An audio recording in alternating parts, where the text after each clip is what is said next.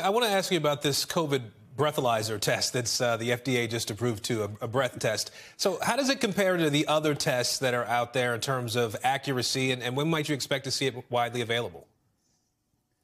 And Aaron, I like the bated breath part of this, but the accuracy is about equal to the other ones, especially the antigen test, the rapid test we talk about. Now, the big difference is what they're saying here in emergency use authorization is if it's positive, it's around 91% accurate. And so they want you to follow up with a PCR test if it gets positive. If it's negative, it's a little over 99% accurate. And so they're saying as long as you don't have symptoms and you don't think it's full COVID, then you can go ahead and rely on a negativity test. But what we don't know at this point is the cost, the availability, and when it's going to be available.